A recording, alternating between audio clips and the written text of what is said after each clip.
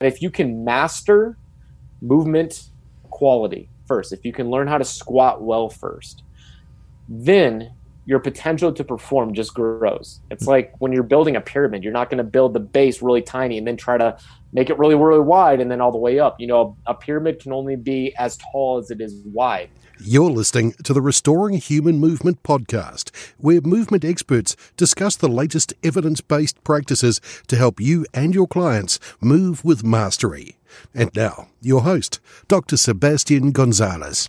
Hey everyone, it's Dr. Sebastian Gonzalez again on the mic for the Restoring Human Movement podcast. I'm going to be your host, and I want to thank you so much for spending some time today to listen to my show and hopefully learn some good tips that you can take back to the clinic, or if you're a lay public, just to apply to your workouts.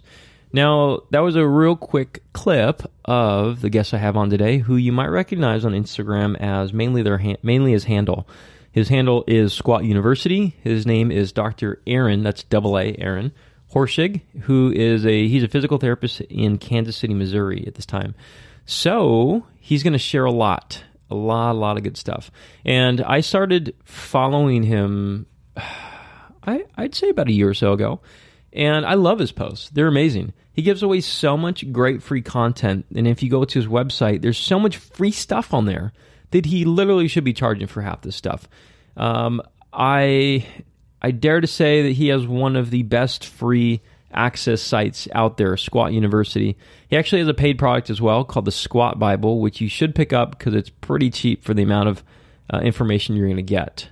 Now, if you're a clinician, here's a couple things you're going to get from this. Is number one, we're obviously going to go into some of the mechanics of squatting, external flare, proper foot position, and so on. And what is the right squat for different types of people. We're going to go into femoral acetabular impingement, but here's some interesting things is what I feel like when I have on people who are, I don't want to say insta-famous, I think it's kind of degrading anyways, but insta-famous people, that we get to hear about some behind-the-scenes stuff and how they grew their audience, because realistically, you can have the best content out there and no one's going to find it if you don't know how to promote it and relate to people. So he's going to share a little bit about some of his experiences with communicating with people on Instagram and how he grew his Instagram following, as well as some publication tips. Should you use a publisher for your books, and so on. Now, if you're a lay public or an athlete or weekend warrior, a barbell athlete especially, CrossFitter, Olympic lifter, or someone who just likes to pick up stuff heavy from the ground, then this is still going to be a lot of great information for you. There's going to be a lot of good tips on how to improve your squat mechanics, as well as some central concepts around if something's hurting, maybe we should figure out the reasons why it's hurting and not just stick to passive therapies. We do talk a little bit about ultrasound in here. So before we go into that, I'm going to lead you a little bit into who I am in my life, and I'll tell a real quick story. We'll go straight into the interview after that. Now, I don't think I've already spoken about this yet, but one thing that really grinds my gears is Home Depot. I don't think Lowe's does this. Home Depot does this mainly. So you go into a Home Depot, and I don't know how it is where you guys are, but Home Depot's where I'm at. It's like, there's two doors, and it seems like any spot you park is never by the spot where you actually want to go in and get the thing in that aisle. Like, it's always everywhere. It's like a cluster. It's like you're destined to be in Home Depot probably for 15 minutes every single time, even if you knew exactly what you're going to get. So the biggest grief I have with Home Depot is the fact that you roll in there and there's probably, and I'm not estimating, about 5 or 6 handicap spots. And they're right in front. They're right in the spot where actually you think, this is the only spot where I think it would make sense to park. And you're like, okay, well, I can respect that. 5, 6 handicap spots, yeah. But a lot of them are not even full. It seems like no one ever uses handicap spots, which is my grief. Second is that you look around, you're like, oh, here's a spot right there, and it has a little Post-it sign next to it. And then there's probably about 5, 6 more of these, and it says veteran parking. And I'm down with the veterans, by the way. So veterans, thank you for your service. But at the same time, it's like, do you guys go to Home Depot that much where you need all your spots? Like, there's already 12 spots here that we cannot park in. So that's the first part. And the third part, this one really started killing me. All of a sudden, there's electric car parking. There's like 2 or 3 spots of that. It's like, dude, there's 15 spots that you cannot park in a place where there's not any good parking spots, really. What the hell?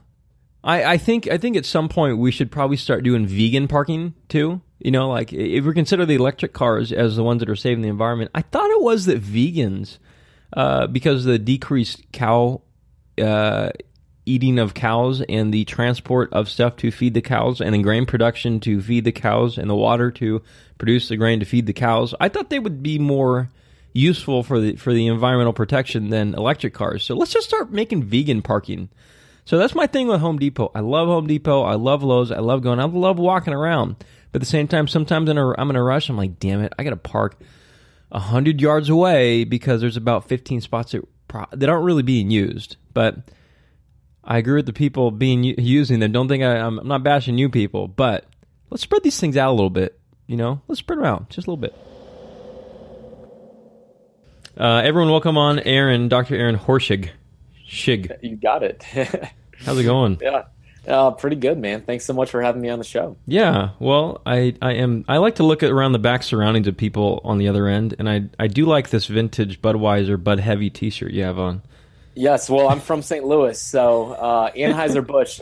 You know what? I probably shouldn't be wearing this too much anymore, though, because of Anheuser sold out to InBev a couple years ago, so there's still a very hard relationship with people from St. Louis with Anheuser now because it's not locally owned technically anymore. Oh, really? Like they don't consider it like an all-American beer anymore?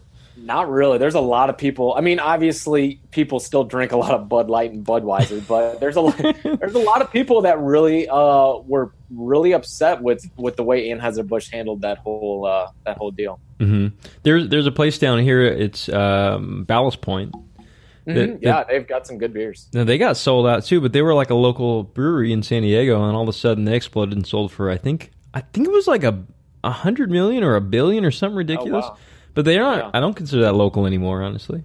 Yeah, well, we've got here in Kansas City, we've got Boulevard, which they even also sold out recently as well. Mm-hmm. So there's not many like locally, I guess, American-owned craft beer. I mean, obviously there's a ton, but not as far as the really, really big ones. They're starting to sell out as well. I think you just found a niche market. Like, forget this whole squat Bible thing. Hey, that's another, I guess, an untapped potential passion. I don't really talk about beer too much on social media, but that's another thing I love sitting around and having a good beer and talking with people. Yeah, I do too. I really think I've learned more clinically over beers than I have of anything that I've really paid for. Definitely. So, can you tell everyone about yourself, how you got into PT, strength conditioning, and why you're obsessed with squatting?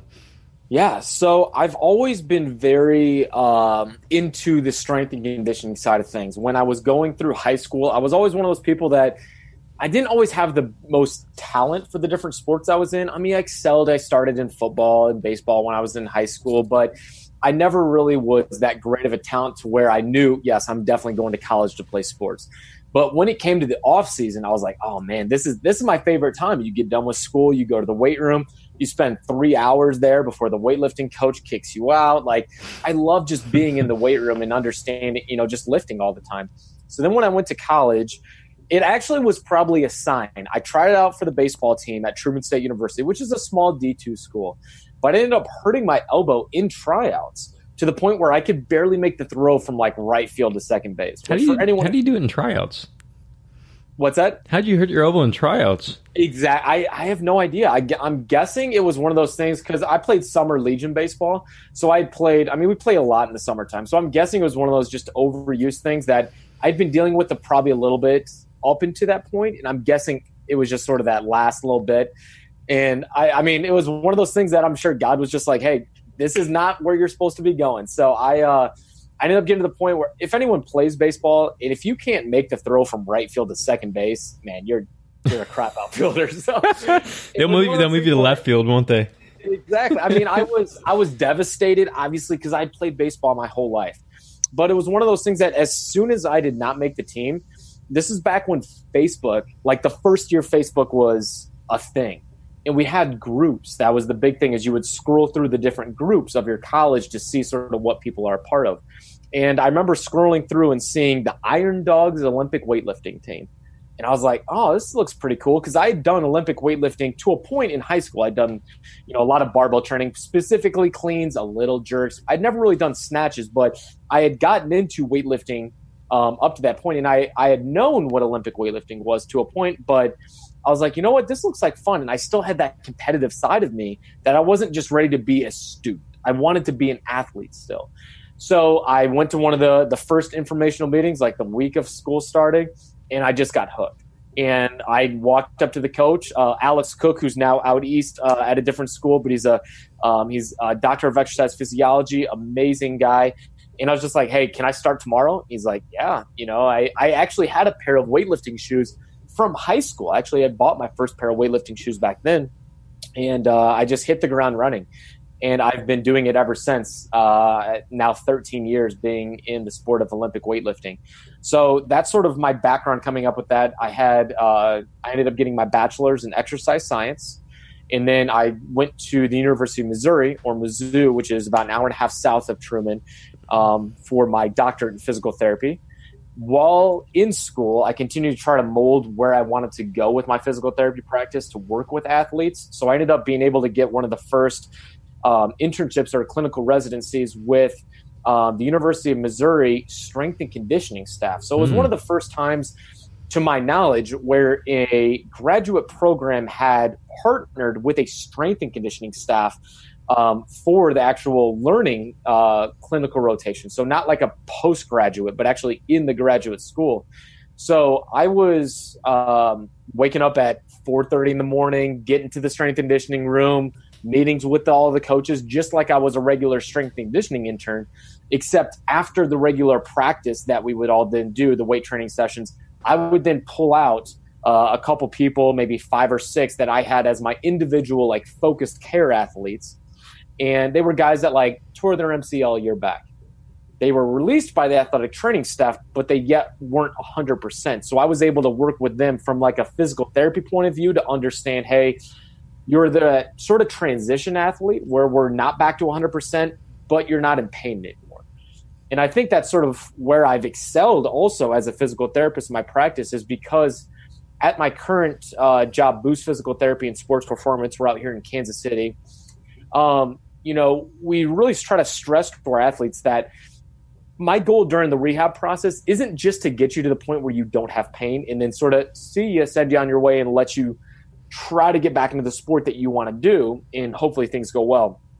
We have the facility. We have a 40-yard turf football field out there. We've got weights. We've got bungee cords, hurdles, speed bags, different things that you would see in a traditional strength conditioning setting. And my goal is to basically make sure that when I release you and I'm like, all right, you're good to go, you've done most of the things, barring the full contact of football, most of the things that you should be able to do as an athlete, and you should know that you're strong and safe to do those things. I should be able to test you at a high level. Mm-hmm.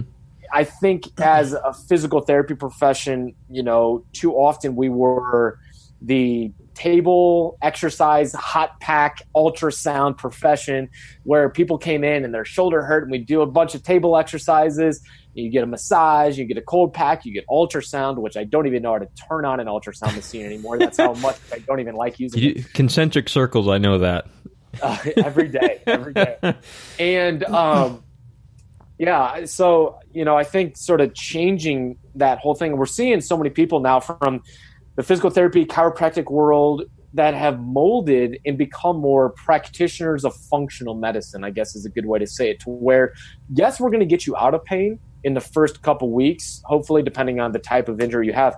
But we're going to make sure that you're able to do the things that you're supposed to do. You can't just do physical therapy on a table and expect that to be the end result, because often the same injury that you had or a very similar one's going to come back to bite you in the butt, literally, depending on the type of injury you have later once you go back to your sport. So that's sort of where I've gone with my practice. And through that, and my application and understanding of strength conditioning, specifically Olympic weightlifting in the past, I've molded that with my physical therapy practice, and that has become sort of the outlet of Squat University. Mm-hmm. Now, why the squat? Because, you could pick 1,000 exercises. Why the squat? Well, whenever I was coming up my first couple years practicing as a physical therapist, there was sort of this aha moment, deja vu moment. I would get time after time, be sitting down talking with an athlete, and I would, whatever type of injury they have.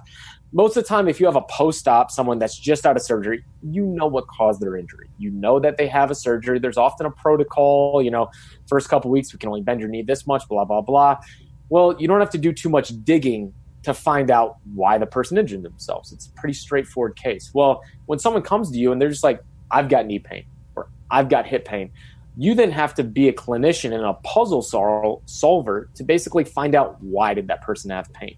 Because we're not just here, like we talked about, to just treat the symptoms. Anyone can get someone out of pain by just slapping a hot pack on them or doing some deep tissue work. Or my favorite nowadays, let's do some Graston technique and do some scraping, and then we'll do some kinesio tape. That's how you know you're a sports doc, okay? Exactly. You can get a lot of followers on Instagram using a fancy piece of technology nowadays to get someone out of pain.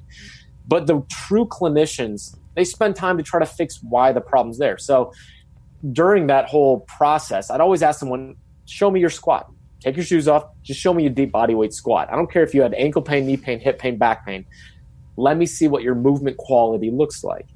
In like 9.9 times out of 10, the athlete, even if they were like squatting 600 pounds prior, even if they were running a 4.440, even if they could dunk a basketball, they could perform to their greatest potential of what we now think is possible with athletic performance nowadays.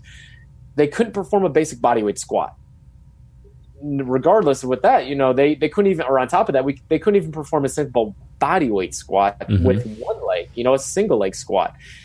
And I think it was almost that time after time, I'm seeing that athletes of today have rearranged their athletic priorities to such an extent to where they view the squat as an exercise only and no longer a movement pattern. So for that reason, we quit learning how to move well first. We quit the application of the squat moving well first. How often do you see someone just pop a squat and sit down in a bodyweight squat nowadays? Never. I tried right before we got on, by the way. About 10 seconds without a kettlebell, I was like, holy shit, I need a doorway here.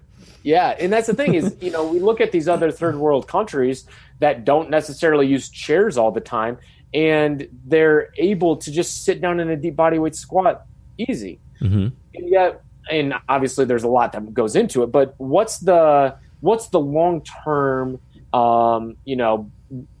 injury rates of back pain or things like that, where, these people are using their body through full ranges of motion like it's designed to, and we're not holding ourselves back by using chairs or just, we're not limiting our movement potential throughout the day. And I think that has long-term ramifications, not only on injury potential, but also potential performance when you don't use your body as it's designed. So that's sort of where Squat University came out of. It was a combination of physical therapy, combination of strength and conditioning principles, and then just sort of mashed into the idea that if you can master movement quality first, if you can learn how to squat well first, then your potential to perform just grows. It's like when you're building a pyramid, you're not going to build the base really tiny and then try to make it really, really wide and then all the way up.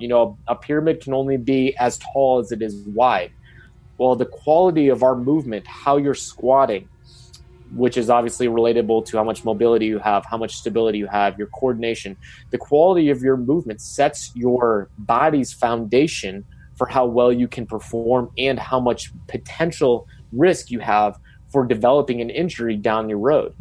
So that's sort of where the whole idea of Squat University has come out. And that's been the outlet for me trying to share and give as much free information as possible away to as many people as possible when it comes down to improving mobility. Learning how to squat with good technique and, eventually avoid and how to work with aches and pains of daily injuries. I definitely got a couple talking points in there. Is first off, where'd you learn public speaking? Because you go between good storytelling quite a bit in complex topics.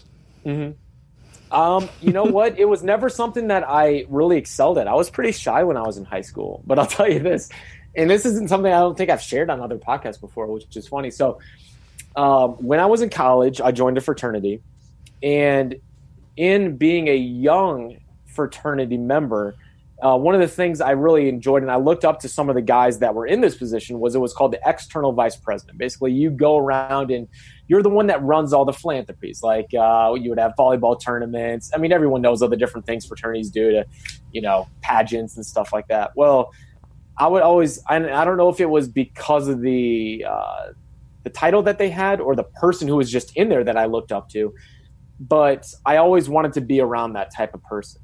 And I would be like in a lot of their meetings and go and help them do things, and eventually did have that job as I got older in the fraternity, as I went through school.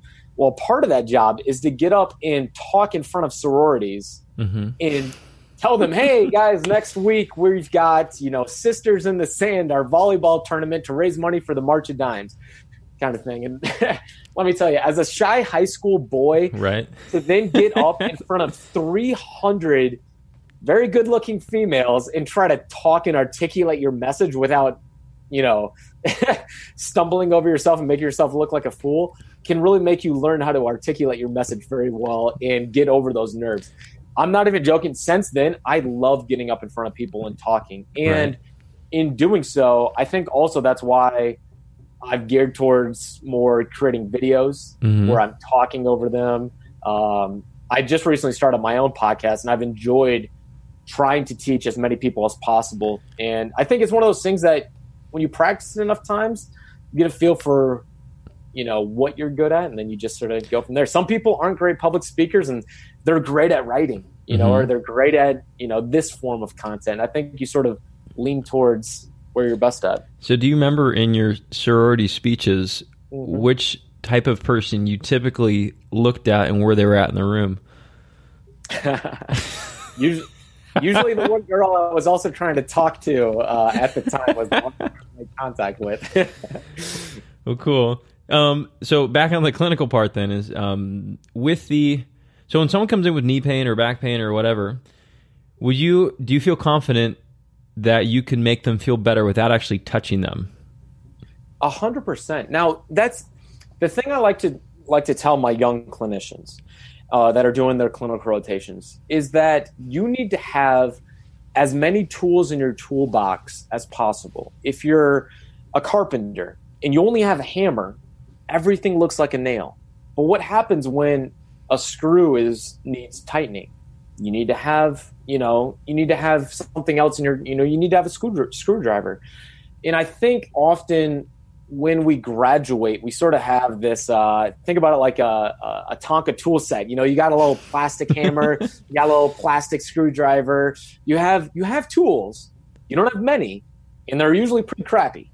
And then as you grow as a clinician, you're like, it's time to upgrade my hammer to a real metal hammer. It's time to get that new drill. So you eventually add more tools to your tool belt and you strengthen tools that you currently have. I do think in your perspective of treating people that it should always come down to how they're moving in the end. I feel like too often I hear of manual therapists that overdo the manual. Every single person that comes in, they have to do a ton of manual, and that's why the person got better. As much as I think manual therapy is great, and it definitely has its application, and I definitely do manual therapy as well. Yesterday, I had someone come in, and I did 15 minutes. We were doing mobilizations on his thoracic spine where I was physically doing the manual mobilization. There are times where I do some scraping technique. I made fun of Graston technique a couple minutes ago. I don't use Graston technique because I'm not going to shell thousands of dollars for a couple tools I can do for $125 scrape tool. But I still do soft tissue mobilization. But I think at the end of the day, I think it's our goal, no matter who we are, to make sure that the person that we're working with is able to be treated in a way that relates to what they're doing outside of the clinic, but B, empowers them to take control of the treatment process. If someone came to me and they have knee pain and I was the only person that did anything to them, they did not receive any empowerment to then fix the injury or know why they had the injury in the first place. They know Dr. Dave was the person that fixed me. I need to go back to Dr. Dave every single day whenever I have knee pain again. Instead, when you come to them, and yes, there's nothing wrong with doing deep tissue mobilization or maybe patellar mobilizations, depending on what type of knee pain they have. If I come to them and I'm like, look, the reason you had knee pain is because you had poor control of your knee. When you do a single leg stance activity, you just showed me a single leg squat. It looked like crap. Your knee caved in as soon as you try to do a single leg squat. What do you think's happening every time you run or cut or land from a jump? Likely something is not working correctly in your body as far as coordination to make sure that your joints are moving appropriately and your knees staying in proper alignment with your body. And just like a machine that is not working in alignment with the other gears, eventually something's going to break down. Mm-hmm. So while some of the treatment that we're going to do today is going to help decrease your symptoms, decrease some stiffness in some areas, realign things that are maybe not moving as well as they should, we're then going to do a lot of treatment today that's going to help you learn how to correct the way in which you're moving, effectively treating why the injury started in the first place.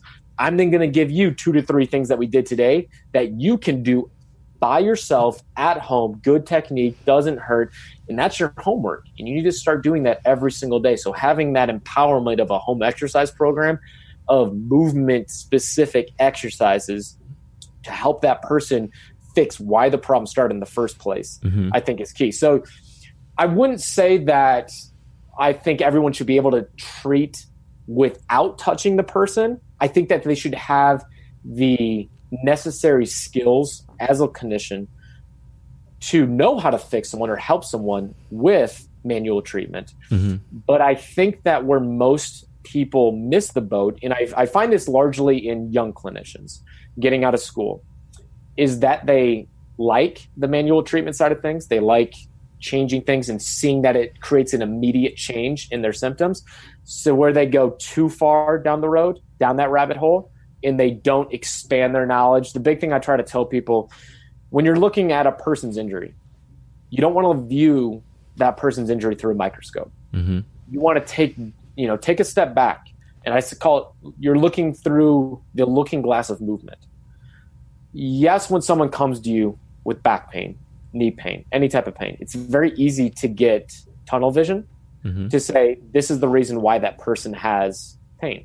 For example, if we have a shoulder and someone has rotator cuff impingement that has led to maybe a little bit of a fraying of the rotator cuff, we'll just say it's inflamed, mm-hmm. whether or not there's a tear or not.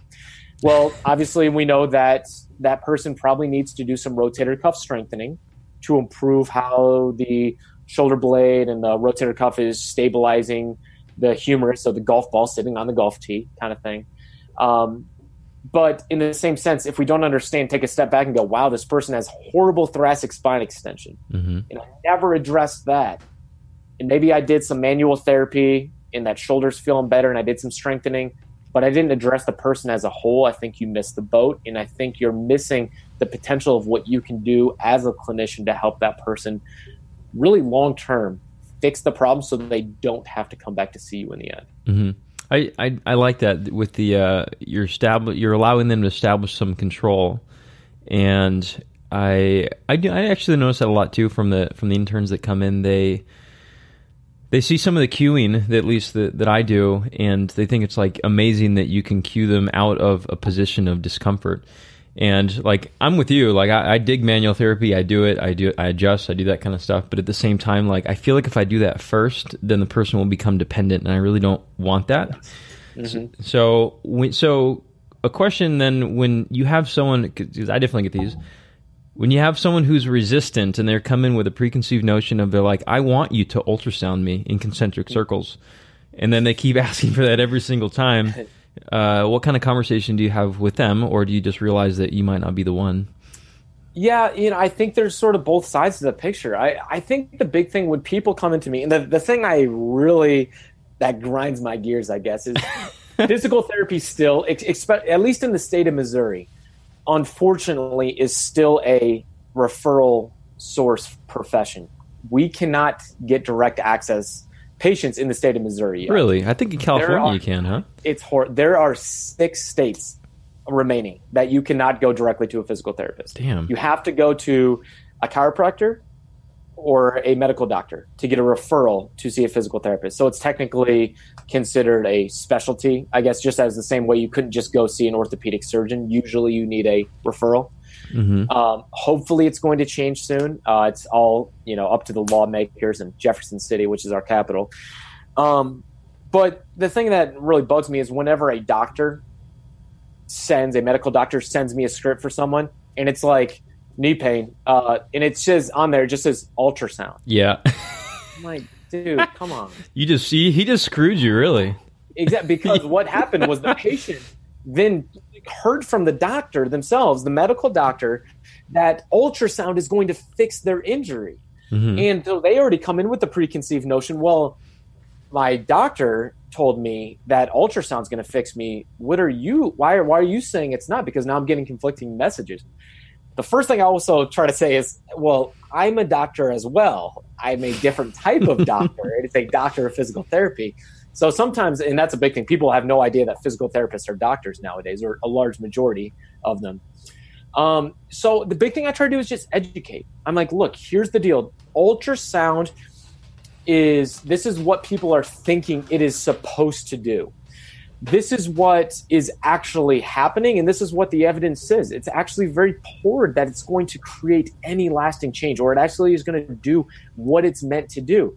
And then the big thing I try to tell them, and this is another reason why I think a good physical therapist or a good chiropractor is also a good public speaker, because you have to convince someone in the educational process of that initial interview to buy in to what you're trying to sell them, which is the treatment plan that you're then going to give them. And understanding that today we're going to learn how to fix why your problem started, and say, you know what, could I decrease your pain in the short term with a couple of these little tools? Sure. But you'd be right back into me next week, or even worse, pain down the road. So we're going to take the time and we're going to fix why your injury started in the first place. So that I think that education is key. And I think the missing factor in why people don't buy into whatever clinician they're going to go see is because the person just doesn't know how to talk to someone. They don't know how to relate to someone.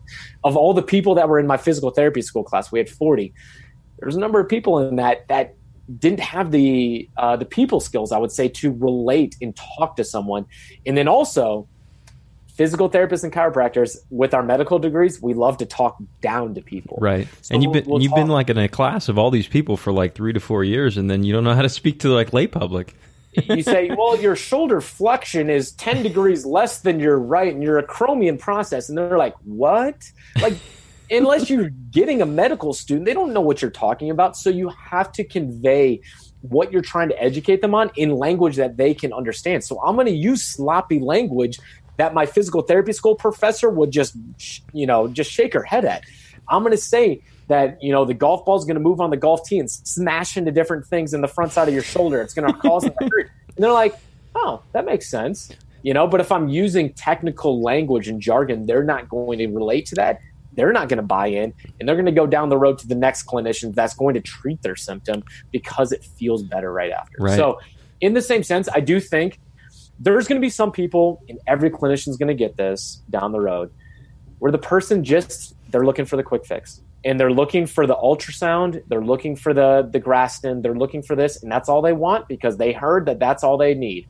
And they've already come into you with that preconceived notion, and you're not going to change their mind. I think it's tough to it's one of those things that as much as you try, you got to give it your best shot to convince that person. And also understand that there's going to be losses. There's going to be times where you're not going to win that person over, and you need to learn from it and maybe say, well, could I have done a better job at convincing them? Because maybe you do need to strengthen your interpersonal skills at talking to someone else. But maybe it's just that person, and you can't change their mind, and that's that. You got to move on to the next person and help the next person out. Yeah, I agree. There was one time I told this girl her ankle was broken, but it was sprained because that was the only thing I could think about at the time to make her come back. So that's the only way I was going to be able to help her. How you doing? I'm doing good. Yeah. Oh, we got a new T-shirt today. What is this? What's up? I'm trying to get. Do you Dorsey? Yeah. Do you Dorsey flex? Yeah. I had a guy It's called Gamba Athletics. He just reached out to me and he was like, "Hey, I'm going to send you a couple of these shirts." Okay. So I thought it was pretty funny. There's another one that was like, "Be a muscle nerd," and it was like force equals distance over time, like with some dude just jacked on the front. It's pretty funny. Yeah. There was I swore a T-shirt that would sell really well is up, down, left, right, AB, AB, select, start. I like that. Yeah, it's like something that's just totally from a certain era where like it's nostalgic and that's all you need. It's like an unsaid thing. You're like, yeah, we're the same age. Yeah, it's like I saw one the other day and it said, you know that you'll see a guy that's anywhere between the ages of like 20, maybe 30 and 38 if you yell into a big room, "Regulators," and someone's just going to go, "Mount up." that would be amazing. Have you tried that yet? I probably in a bar a while ago, but yeah. That was definitely something we played all the time in college. I am going to try that now. You just gave me a very annoying thing to do. Some kids are going to be like, "What is that guy doing?" You're like, "You're too young. You won't understand." Yeah. I had to actually re-listen to a little bit what we talked about, but I know where we stopped. Okay. You were talking about how when people write you scripts for ultrasounds. Oh gosh, yeah. Man. Yeah.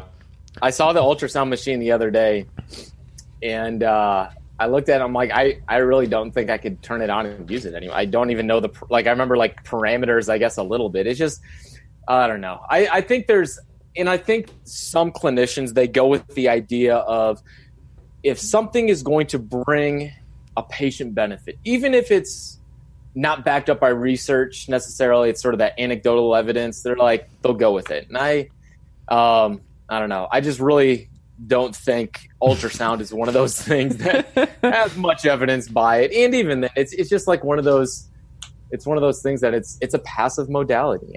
I know that they have their place, but I'm very against using a lot of passive modalities. I'm down with you. I guess I don't know if you can already tell. I just hit record. We didn't say anything offensive, so I'll keep it if you're good with that. I'm good with that. Definitely. Okay. I guess everyone who's listening, I screwed up on time zones last time. We had a 30-minute, and then we had to stop, and this is a week later. So he's got a new T-shirt on. I'm wearing the same one. We both got a coffee refill. Oh yeah. Okay, so going into, I want to ask you about femoral acetabular impingement. Mm-hmm.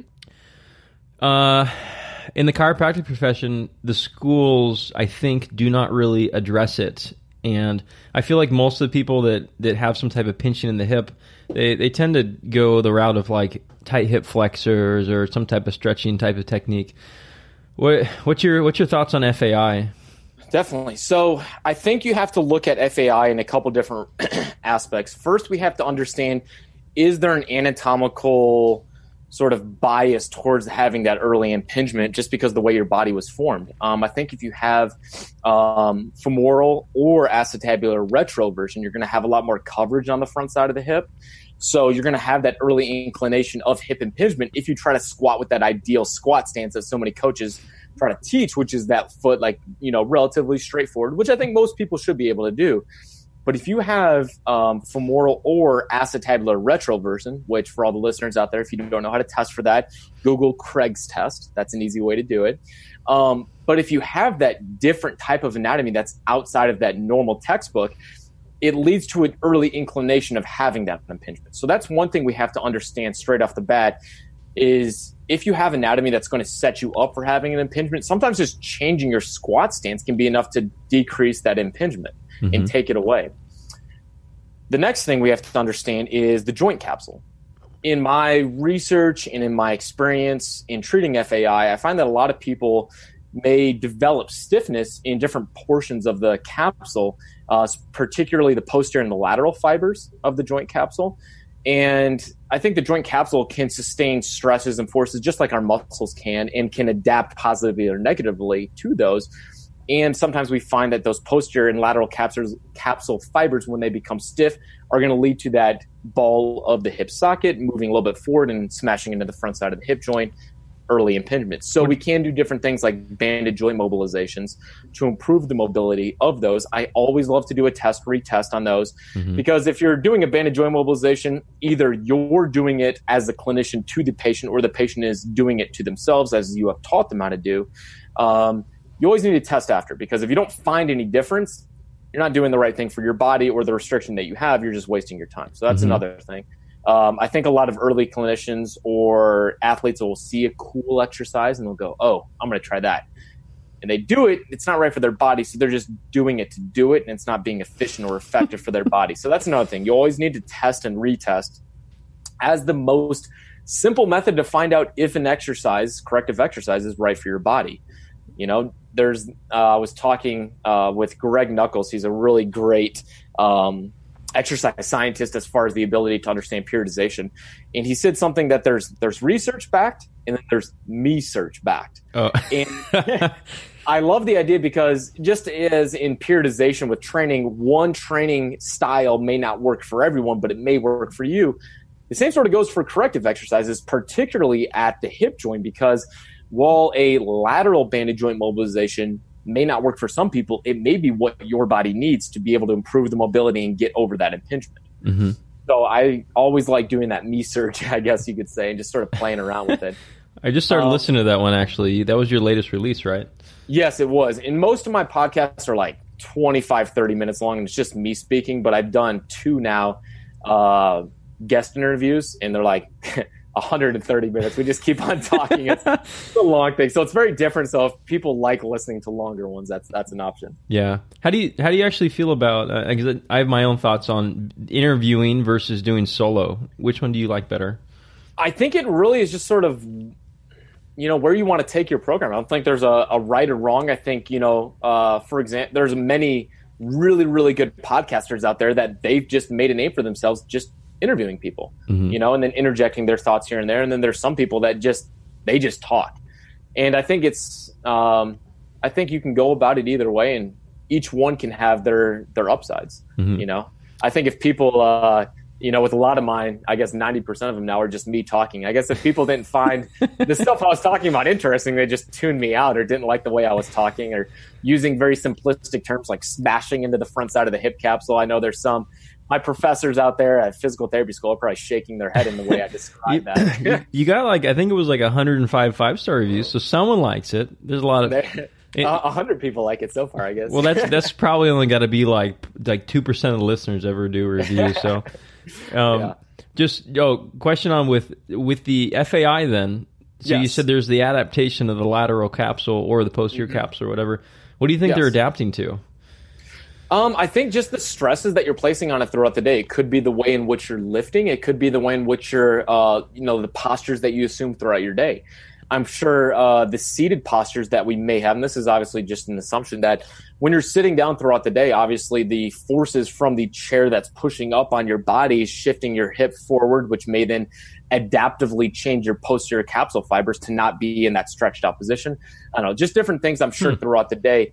I guess if we think about it like this too, just like muscles would adapt to a very straight line way of training, we see very certain types of injuries in track athletes, especially sprinters. All they do is run straight. They don't do any lateral work sometimes. So in that same sense, you're having adaptations to the way in which your body's handling stresses throughout the day. I'm sure the same thing can happen to our capsule fibers, just like it would our muscles. So in, just through my own anecdotal experiences training, my own research, I know that on myself and also on patients, we found some great changes when we did do hip joint mobilizations. In going with that also, I think there's another factor that people don't also realize is you can also have, I think, stability and strength imbalances around the hip, particularly the glute medius, in how the body is then moving as far as the hip mechanics. The glute medius, despite what people have been taught often in medical, physical therapy, chiropractic schools, the glute medius isn't one stiff muscle. There's 3 portions of the glute medius, and the posterior capsule or the posterior fibers of the glute medius have a very important job of centralizing the femur in the hip socket as you're going through motion. It's sort of almost you can compare the glute medius to some of the rotator cuff muscles in the way that its main job is to create dynamic stability for the joint during movement. So if you have an imbalance in the way that the glute medius is either firing or if it's just plain weak, I think you can get an early, I guess we'll use some scientific words. There'll be early anterior translation of the femur in the socket during hip flexion. So you're going to get an early forward movement of the hip, of the femur in the hip socket as you're going into a deep squat. Different exercises, therefore, like your side plank clamshells, your hip airplanes, which is a great exercise. I think Dr. Stuart McGill, the renowned back expert, has shared many times, where you're dynamically moving and training your glutes to kick on at the right time to provide sufficient stability for the joint can be great. I know personally with my own experience, I had a hip impingement that I was working through a couple months ago, and I was trying the traditional things. I was trying banded joint mobilizations. I was trying a couple, there's a few stretches that people like to do that they say hit more of the posterior fibers. I think it's probably more the muscles. You need a lot of force to be able to hit the posterior capsule versus a muscle. I wasn't getting much change. I wasn't getting much change with, changing up my stance or anything like that. And it wasn't until I really focused on trying to fire my right glutes that I was finding that there was an imbalance in the way that I was coordinating. And after going about that fix, that's where I was able to find a really true resolution in my issues. Yeah. I was actually, a couple things you said there would made me think of something. First is that because I know McGill likes suitcase, farmer's carry, loaded carries, and so on. Yes. And we just walk, but obviously we can do asymmetrical squats and so on. But I kept thinking about, what if you just went, I have this speaker down the hallway of my office that it's obviously off to the side, but if it was on top, maybe I could just put it in the middle and navigate it while I'm doing a rack carry or something like that. I don't know if there's a use for anything, but I've never had. Yeah. There's always different things that you can change up and get different effects from. Yeah. Just another thought too was that I've done this with quite a few people recently where they've been lumbar spine cases, and so I'll come in and I'll compress them just manually together, at the pelvis, just to support them, and they're oh, it all goes away. So I'm considering the possibility of just you do 100 bicep curls and you walk out of the gym just bent armed and stuff, and you just can't move. Yeah. So can you just do that to the glute med and the glute max and just everything crossing those whatever or hip or SI joint, and just get them to at least have a change in tone for a little bit of time to make these people's patterns resolve?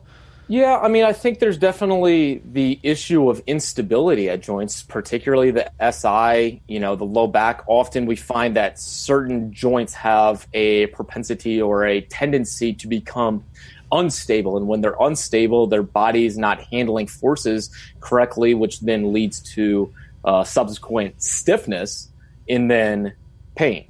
So a lot of times we see that stiffness, we see the feelings that they're having, the pain, and we try to stretch or we try to create more mobility in an area through manipulation, stretches, or whatnot, when often sometimes you just need to create the underlying ability to stabilize certain areas. I think it sort of goes the whole joint by joint approach. And obviously it's very simplistic in its nature, but the low back is something that often needs more stability.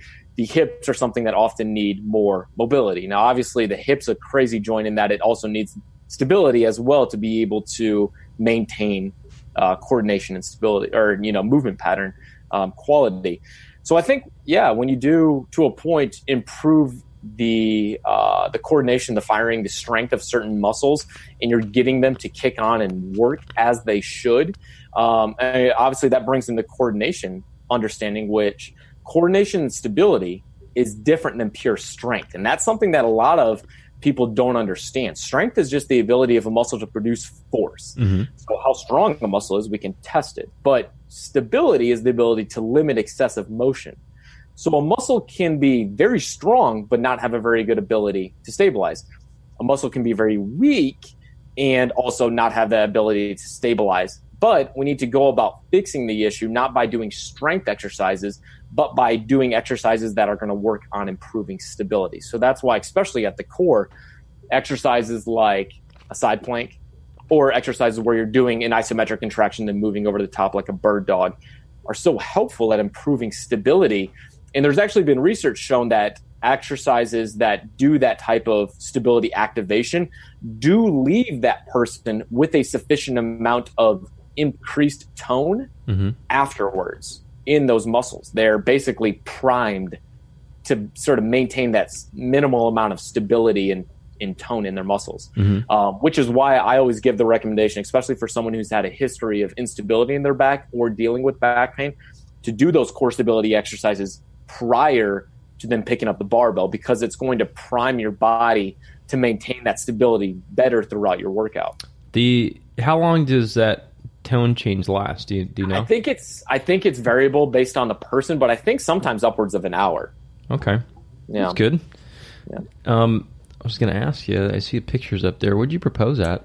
Yes. So I proposed on the top of the building that I was living at in Kansas City. It's a 12-story building on the plaza, which is sort of our downtown, nicer area. That's not like downtown, but it's a nice shopping center area. There's restaurants, bars, and stuff. So I lived there for a couple of years, and got one on the rooftop, rented it out, a bunch of lights and how'd you get the picture taken there? I actually hired one of my friend's sisters, who is a professional photographer. I hired her to do a little behind the scenes photography. So was she strategically placed behind a power box? Yes, she was. Yeah. No, So she was hiding in the back taking some photos. Yeah. Is she controlling a drone at the same time, or is that pre-drone era? Oh gosh, yeah, it was pre-drone era. Yeah. I mean, I'm sure there were drones out, but definitely not as. Yeah, it wasn't as accessible to get a drone for something like this. Yeah. So I saw at, I think it was at Perform Better years ago. I think it was Lee Burton. I don't know. Okay. There was a whole, I think it was an hour-ish, where he was saying there's multiple ways to squat. You can squat feet out, 1 foot in, 1 foot back, 1 foot forward, and so on. I think that the thing was squatology, but it reminded me of just basically variations of squatting or dynamic systems theory even. I don't know if, is that still, talk to me about variations of squatting and what's okay, what's not okay. Yeah. So, I mean, obviously, as someone who participates in the sport of weightlifting, and then a lot of my content is centered around those in weightlifting and CrossFit and powerlifting. Obviously, the big exercises of the back squat, front squat, overhead squat, those are the main lifts that I try to teach about and explain. But I think once you have those main lifts out of the way, the idea and the ability to have accessory lifts that get you out of that 2 feet down plane of motion, always looking straight forward kind of thing, are great at helping clear up asymmetries that can occur in the different stress adaptations that your body can have that can lead to eventual injury. Now, I'm not huge on saying we're going to do a lot of our main training as a staggered stance, or even that like a Bulgarian split squat is going to be our main lift for the day, or a lunge is our main lift for the day. Obviously, because I think the strength adaptation that you get from a front squat, a back squat, an overhead squat, those are your big lifts. Those should be sort of the priority for your strength days for most of the athletes that I'm talking to. But in saying that, I think that the different types of stresses that your body have imposed on them with a Bulgarian split squat, with a lateral lunge, things like that, they're going to get you out of that norm that you're so used to, exposes your body to such different types of stresses that it's so important for long-term longevity and injury risk, to decrease injury risk. I know in my own personal training, if I'm not also doing some single leg squats after my main training, if I'm also not doing lateral band walks, things to just stress my body differently than the way, because I mean, if you think about it in weightlifting, squats, jerks, pulls, cleans, snatches, you're all in the same plane of motion. So your body's going to adapt accordingly. So if you don't expose your body, especially to lateral forces a lot, I think you can easily develop, you can overtrain certain muscles and undertrain certain muscles. And I think when you do it to such an extent, you can expose your body and almost open up weak links that can then invite an injury eventually to the picture. I'm actually kind of curious with, there's certain phases of exercise or just like environmental change or whatnot, where like 10 years later, 20 years later, you see like the same injury. You're like, why the hell is there so many back injuries? Like with the explosion of all the barbell lifts, I wonder what we're going to see in about 10 years or so. Cause, I don't, are you noticing that everyone's doing, stressors of different ranges and different planes of movement, or is that just an anomaly right now? I think the big thing is whenever you're having the traditional barbell sports, you just have common patterns of injuries. You know, your back is often going to be a flexion intolerance type of injury because you're having so much weight on your back, and often the easiest way for it to break down is rounding forward. You're going to have injuries to the knees that occur because of knee wobble, often side to side, knee cave, or you're going to have sort of that patellar quad tendinopathy because of overtraining or that sudden spark. Someone's like, I train twice a week, but let's try the Bulgarian method and start training 7 days a week. It's like your body sort of, you know, that quad tendon or patellar tendinopathy. So that's a very common injury. You know, the same sort of thing with upper and lower crossed syndromes. I think you're often going to see these similar patterns of injury development in the barbell sports because we do the same exercises day in and day out. Mm-hmm. Now, I think sports like CrossFit, I think, are exposing us to a little bit different or a little bit more variation because of the requirements of running, and then there's biking, and then there's rowing, and then there's gymnastics work and stuff like that. So it's a little bit more of a variety to the training compared to Olympic weightlifting and powerlifting. I mean, Olympic weightlifters and powerlifters, it's so common. You just get in the same mode of doing the same exercises and different variations mm-hmm. of them over and over again. So I think you see a little bit more patterned injury rates of those sports. Mm-hmm. But yeah. Okay. Interesting. I've listened to quite a few of your podcasts already and your content. The joint by joint seems like a big thing for you, right? Yeah, okay. It is. It's one of those things that I think as an early clinician, it allowed me to take a step back from the way in which we're taught in physical therapy school and other medical schools, how to understand the body. And you see a knee pain, and you're looking at the knee, and you're testing quad strength, and you're looking at patellar mobility, and we're not even realizing, hey, I need to test ankle mobility, mm-hmm. closed chain ankle mobility. I don't need to have that person lay on the bed and get out a goniometer and go, well, you've got 5 degrees of open chain dorsiflexion. That doesn't tell me how that person's squatting. Mm-hmm. You know, we need to understand how to take a step back. And I always say some people view the body through a microscope. Mm-hmm. You see back pain, I want to treat the back. And I'm never going to first get them up and say, show me a squat. Mm-hmm. I want to see how you're moving. I want to see your hip mobility. Because it doesn't matter how much I fix your back pain. If I never addressed your immobile hips or your unstable hips, that back is always going to break down in the future the next time you do what you were doing before, and you're going to be in that same cycle of pain again. So I think the joint by joint approach allowed me to take a step back mm-hmm. and view the body. I call it the looking glass of movement. I'm going to look first at movement, and then I'm going to see the connections of why someone, for example, a pitcher, would develop elbow pain, not because of something necessarily at the upper body, but because they're missing hip internal rotation on their left side. Mm-hmm. So whenever they're going into their stride, they're unable to fully rotate forward, and then they have to compensate by changing their arm pattern and the way in which they're moving. So just sort of understand full body mechanics. I know some people have an issue with the joint by joint approach in that they think it's gold and that it's the only pattern that you ever think of. The way that the joint by joint approach works so great is that it just gets you out of your normal way in which you view the body. Mm-hmm. It causes you to take a step back and view the entire body. From there, go with what you want as far as the different tests you want, or find the different exercises that you think are right for that person to find the fix. But it gets you out of your comfort zone, and it gets you to take a look at the body in a different way. So what do you think the next, because they wrote that thing down on a napkin, I think, right? What's the best napkin concept you think is going to, if you had to develop one right now and change the whole course of therapy? Yeah. You got anything? Gosh, I don't know. I've had many occasions where we're sitting down over a couple drinks and just jotting stuff down on napkins and different things like that. But I say most of the big things that pop into my head are on Thursday mornings where I'm sitting around just answering questions on direct message over Instagram and just having a couple sips of coffee, and then poof, something will just pop into my head, and I'm like, we'll go with it. How you must get a lot of questions on there, huh?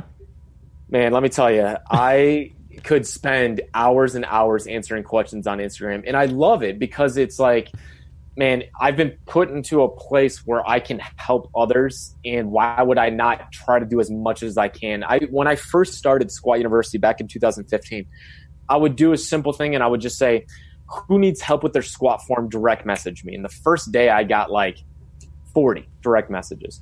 And I sat there for hours and I messaged every single person back. Hey, try this test. All right, that looks good. Try this. All right, that looks awesome. This looks much better on your technique. Good job. Keep this up.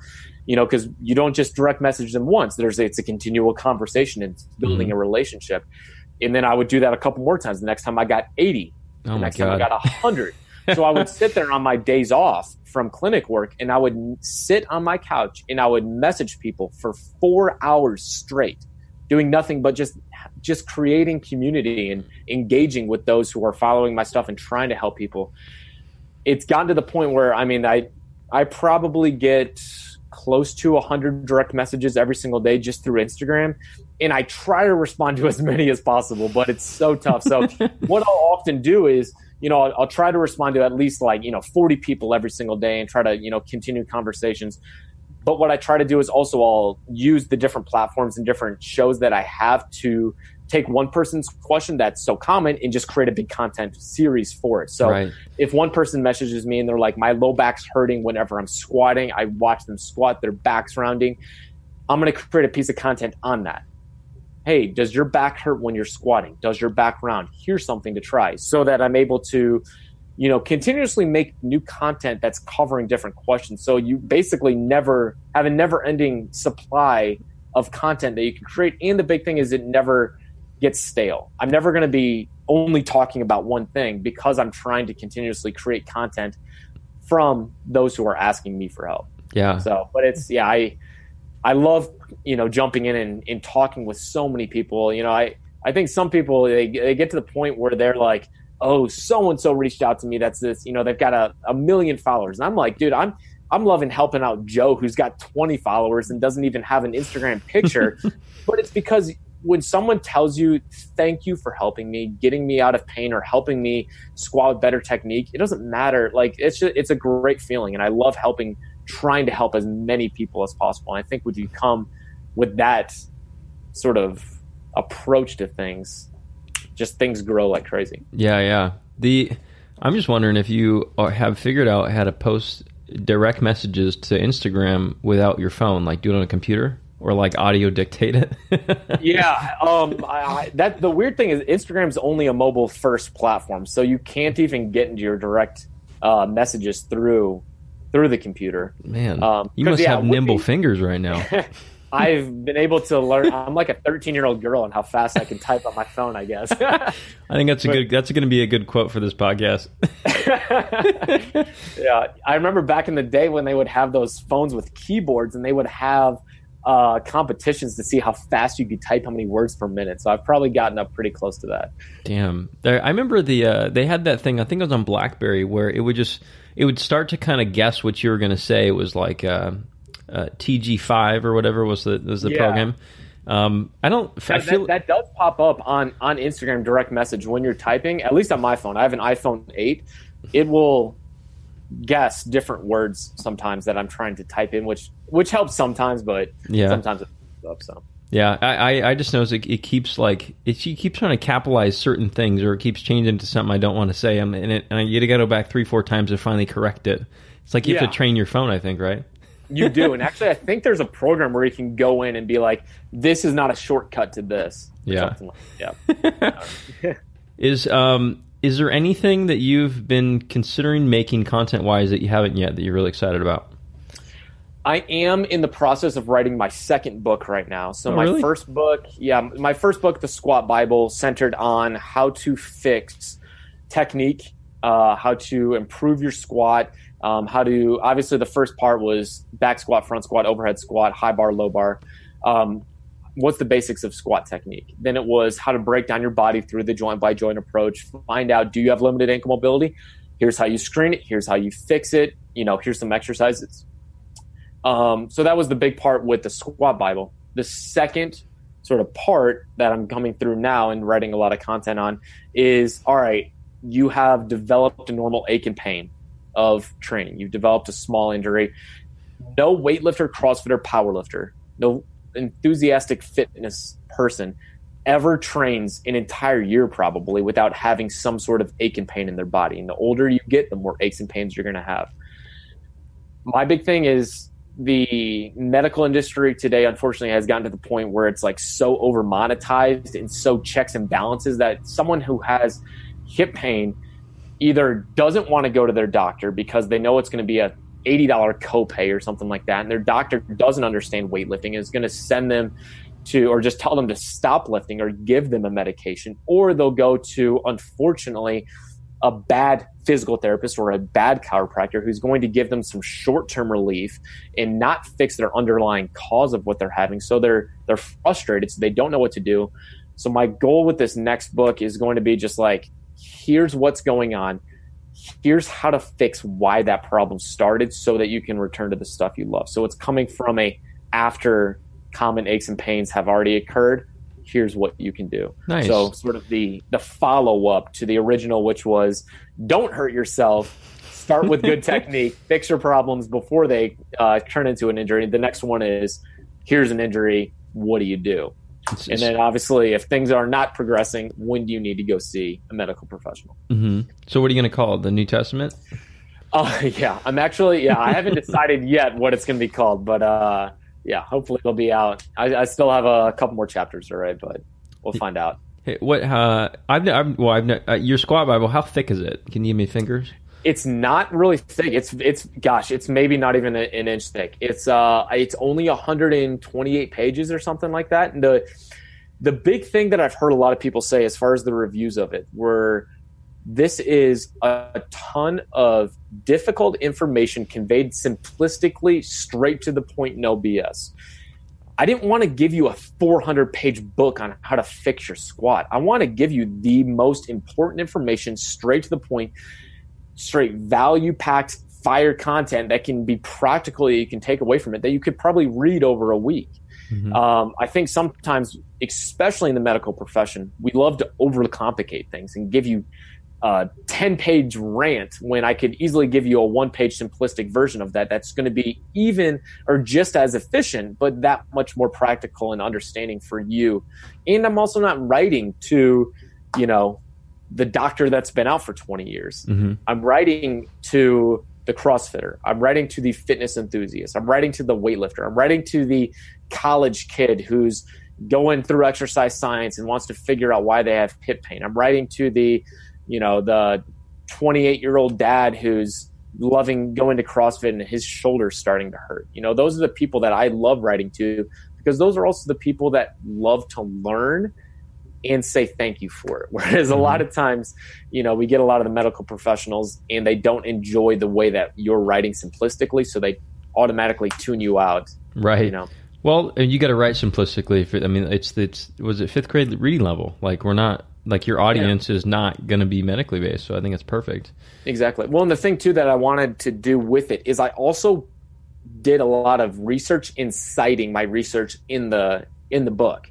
So you can go through, and each chapter has cited research for it. So if you are an exercise science nerd like myself, if you are a medical practitioner and you pick it up, you can go, oh, that's where he got that specific thing that he's talking about in here. It's in this, International Journal of Sports Physical Therapy or American, Journal of Medicine, article right here. It's still based in science. It's just written in a way that everyone can understand. Mm-hmm.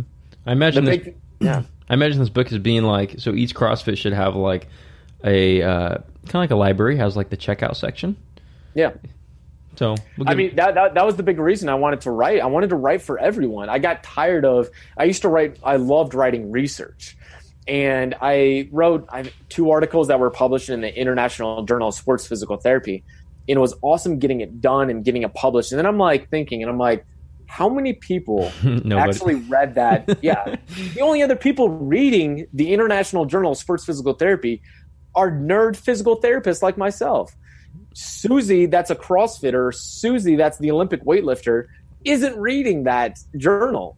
So what am I doing to make a change in the world and help other people? The reason we all became medical practitioners is because we want to serve others and help other people. So why am I writing necessarily to 10 people at the Journal of the Month Club? Not that writing medical journals isn't important, because yes, you're still making a change in that medical community, hopefully. I just feel like my strength in the way in which I know that I've been given the tools to take the difficult and often complicated medical research and take it and deliver it to you in a very simplistic way. I feel like that's a strength of mine. So why should I not try to follow that and write to those and affect hundreds of thousands of people, which is my eventual goal to, just create a better community out there. Yeah, no, I agree. I think that, I appreciate the researchers, but also too, I think there's definitely a good skill set of translational from Latin to common folk that you might as well do. Shit. Yeah, that's my goal. One of my friends told me that I don't know where he pulled this number at, but he said that research takes about 10 years to get to the public. I'm like, you got to be shitting me. Yeah, 10 years. It's crazy. And the thing is, you take so much time to do the research, and you have to sit down and then you have to find all the research that could possibly be related to your research to just, to create your introduction. And then you have to have, I know a lot of researchers and they have an article and it's got 80 sources. And, you have to explain how you got to your hypothesis based on where all this research has come in the past, how it all relates, and how your specific question is different than the rest. And it's just so tedious. And then you have to you've worked hours and hours and hours on this paper, and you send it off to 4 reviewers who sit behind a desk in their, ivory tower. And then they try to completely rip apart your paper and basically tell you you're worthless and all this stuff that you wrote and you poured your heart into is crap, and this doesn't make sense, and you better support that better because that doesn't make sense. And have you even thought of this? Because you're not smart enough to think of that. And it's like, anyone who's published research knows what I'm talking about. The reviewers tear you apart, as they should, because the goal is to create the best product possible. But I'm just like, you know what? I have much more fun spending a couple less hours, create an amazing blog post that has 10 resources because it's based in science, it's based in practical application, and I'm just going to publish it for free on WordPress.com. And guess what? You can understand it and read it and share it with your friends. And if you don't like it, whatever. But if you like it, share it with your friends, leave a comment, let me interact with you. You can't do that with a published journal and any journal, whatever. Well, and I think too, when I would imagine so I read a shit ton of content, and I feel like at least with when you write your own and publish on WordPress, then you can kind of be yourself. Like, you don't have to be such a robot behind there, Yeah, and you can write in a way in which people read and people understand. If you pick up a journal article, it's so boring sometimes. And I tried to go back after I wrote the Squat Bible. I tried to go back and try to write another article for a journal, and I halfway through I was just like, this is dumb, this is boring. You have to write so differently. You can't write matter of fact in a journal article because you'll get torn apart. So it's much more fun writing the way I do now. So how where are you selling the Squat Bible at? Is it Amazon or is it only on your site? Oh no, it's all over. Amazon.com, all over the different world. Amazon or Amazon EU, Amazon.co.uk. It's all over the world on Amazon sites. It's obviously, you can find it through my website, squatuniversity.com. And then I think I've seen a couple links for Barnes & Noble books. I don't know if it's in any Barnes & Nobles. That'd be sort of cool to go through and see one day. But yeah, I find most people, they don't go to bookstores anymore. You go online and buy your books. So yeah. Did you use a publisher, or how come you went to, why'd you go to hard copy actually? Great question. So when I was writing my book, obviously most authors, you try to go to a traditional publisher. That's all you've known. Well, it is very difficult to get your book published nowadays through a traditional publisher. There's less and less money to be made in publishing hard copies of books, and it's very difficult. So obviously, you take your losses. I probably sent my book out to, 10, 13 different publishers and got denied. I had, and I won't mention their name, I had a number of publisher that deals primarily in exercise science-based books for the public. And I said, I've got, a fairly big audience. At the time was, 90, 100,000 followers on Instagram. And she said, matter of fact, no one knows who you are, and I don't think you can sell anything through Instagram. And it was one of those things where I was like, I feel like I can guess who this is, actually. Yeah. And I was like, all right, here we go. And here's the deal is I'm so glad that I didn't go through a traditional publisher, because it's a learning experience. Nowadays, it's 2018. The gatekeeper that was standing behind the door and saying, your material cannot get published, your material cannot get published. We hold the key to delivering public to the people. Nowadays, anyone can publish a book. And like 15 years ago, if someone was self-published, people would be like, it's a self-published book. Nowadays, there's amazing books that are self-published. Brent Bartholomew, he's a coach. He wrote Conscious Coaching. His book is all over. He published through CreateSpace, which is the same website I published through. The gatekeeper that limited the availability of books to people before is no longer there because of the internet. And I can go direct to consumer, which is I can build my community of people and I can say, hey, here's a book. This is a product that I've created. Please buy my book. Mm-hmm. And I think it's, something that it was almost fuel to the fire when that person said, you can't sell anything through Instagram. And I'm like, I have to disagree with you. I have a much larger audience than every single one of your publishers put together, because I'm going about doing things the right way. So many people in the past, and this is the people out there who have been the role models for us as far as in the strength and conditioning and fitness and physical therapy and chiropractic community in the past. They just put out information to then just take it right back. Mm-hmm. And all they do is ask and sell and sell and sell. And I'm like coming about it in a completely different way, where I'm like, you know what? I'm going to provide you straight content to help you and, be of value to you. I put that out there. I put out stuff for 2 years. And then I said, you know what? If you enjoyed the content that I've given out for the past 2 years for 100% free, if you would buy this book for $28, it'd mean the world to me. If you don't want to buy it, that's cool. I've written this book. It's a very simplistic and just smashed all together of all my content so far. It's all available in 128 pages that can be very helpful for you. If you would buy that for $28, it'd mean a lot to me. Mm-hmm. People spend $30+ on a Caffeine in Kilos shirt to wear around. Yeah, right. I mean, it may bring you some value for a couple months. Eventually, the shirt's going to wear out a little bit. This book is something that can stay on your shelf for a long time and bring you value in a way that it's going to help you fix your technique, decrease your aches and pains, help you reach your true athletic potential, and you can share it with people. Well, I think if your book comes with a flat bill hat, I think it would probably increase sales. I thought about it for a while. Yeah, if it's a snapback hat, it'll really pop. Yeah.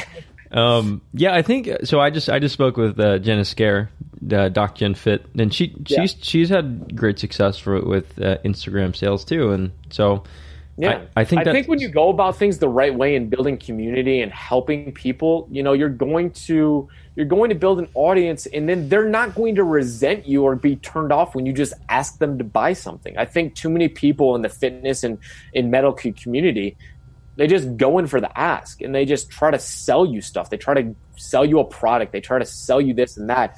They don't provide any value to you that's going to draw you to want to follow that person. When Kelly Starrett, Kelly Starrett's sort of the main Kickstarter behind this sort of concept in our community. Mm-hmm. The dude made a helpful video every single day, his Mobility 365, a video every single day for 365 days. And then even then, after that, continued to do a lot of free content. After watching all that and how much it helped me, when he came out with a book, I was like, here's my money. Take it. Like, just because I knew how helpful it was to me, the least I could do was support him and buy a book from him. Mm-hmm. So I think if you're an up-and-coming person in the fitness community, in the strength and conditioning, or in the medical community, provide value first. Help others first. And then if you have aspirations to write a book, you don't have to sell it to a traditional publisher nowadays. It's a lot of work to self-publish, let me tell you, especially with everything that goes along with it. But, it's a possibility. Yeah. Well, I definitely do agree with the like just buy-in support. And I know I have a couple of docs around here, like my optometrist, like she doesn't take insurance from me, which my insurance is crap. I'm sure yours is too. Yeah. Which I understand it because I'm on this side. I don't take insurance either. But like I just hand her cash. I say whatever your fees are, I will pay it. It's like keeping money in the family. Yeah. And if everyone follows you and they like you and you're part of their family and you give something back to them, like why not keep money in the family? Exactly. 100% agree. So, is there anything else that you would like to cover that I missed? Man. I don't know. We covered a lot of stuff. Yeah, I know. In these past 2 weeks. I know, right? God, I swear to God, the time zone thing. My mission is to stop the time zone just from happening. Like I said, the last week. Yeah, it drives me crazy. One day we'll get there. Oh, I interviewed one guy in Arizona, and I forgot Arizona doesn't have daylight savings time, and he's like, "Well, yeah, like it's like he just knew it, common knowledge." He's like, "Yeah, half the year we have the same time as you." I'm like, "Huh, that makes sense." Yeah. The hardest thing is when you're talking to people overseas, and they're trying to figure out what time to Skype with you, and they're like, "All right, well, I'll be up at 5 a.m, which means that you'll be awake at 8:00 at night." And I'm like, all right, it's gonna be tough to figure out. So they're just waking up, I'm just going to bed, or vice versa. Well, right on. Yeah, well, thanks for being on. That was good. How can everyone reach you with all your handles as well as website? Just make sure everyone knows all that. Yeah, so all across social media at Squat University. My main website is squatuniversity.com. But as far as Instagram, Twitter, Facebook, podcast, it's all Squat University. And then obviously I have my own personal Dr. Aaron Horschig on Facebook as well now. I started my own personal page as well that people can follow and see more amazing content. And so people can be treated by you in person? Yes. Okay. Yes. I do have, I work at... Are you touchable? I'm touchable. I am a real person, yes. If anyone wants to come through Kansas City, Missouri, I work at Boost Physical Therapy and Sports Performance. We have 6 or 7 locations now across the KC metro area where we do both speed and agility, physical therapy, and it's a fun location. Right on. Well, thanks for being on. Just hang one sec. I'll just pause the recording. Thank you for having me on. It's been an honor. Yeah, man. Okay, good interview. Thank you so much, Dr. Aaron, for being on. Everyone, that was Dr. Aaron Horschig. You can find him in Kansas City if you need to go. Or you can go online and go to Squat University. He has all of his great content on there. He has a ton of stuff on Instagram, obviously, but if you're looking to read and go a little bit more than just a small section, go to his website. And as you heard, he has the Squat Bible too. I read quite a bit of his content. I think it's really good. Like it's like I can tell by his intention, like he really does want to help. He's not trying to make a bunch of money off everybody and some crap. He's trying to say good stuff that you need. If you're going to be lifting, if you're going to be moving, you should consider squatting well, period. I mean, you listen to the whole podcast, you know what's up. So if you're looking for the show notes on this, go to p2sportscare.com, type up Dr. Aaron Horschig, or Aaron. He's probably going to be one of the only Aarons I interview for a very long time, especially with the double A Aaron. And there's also going to be a link in these in your media player as well right here. If you guys want to hear someone specific in the upcoming podcast, please let me know. I would love to interview anyone that you have, as long as they have something useful to say. I don't always have something useful to say on the solo podcast, but I got to fill some time, right? So, okay, so talk to you guys later. Lead people better than how you found them. And Data Eagle Scout, talk to you later.